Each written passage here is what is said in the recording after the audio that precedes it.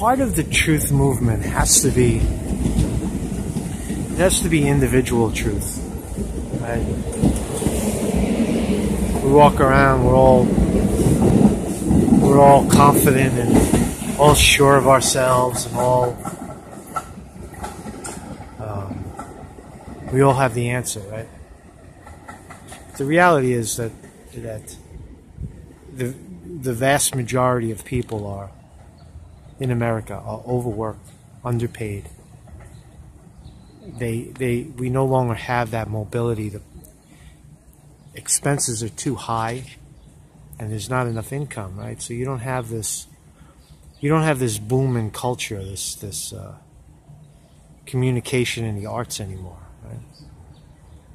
And that's my current exploration right now, for whatever reason,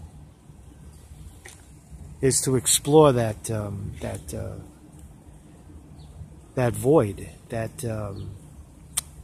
it's a feeling. I think it's a feeling of kind of entrapment, and it causes you to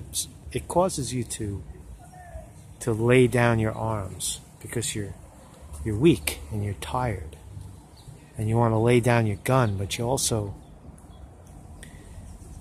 you want to continue to fight, but it's like there's only so many minutes in the day, right? See, that's the truth. That's the truth in most people's lives, and that's the truth that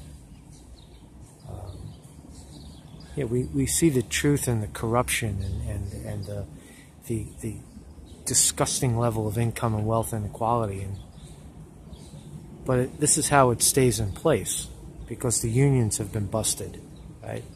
There's no more unionization. There's no more representation of workers. So, I don't know, it's just a moment of clarity in terms of there's universal truth and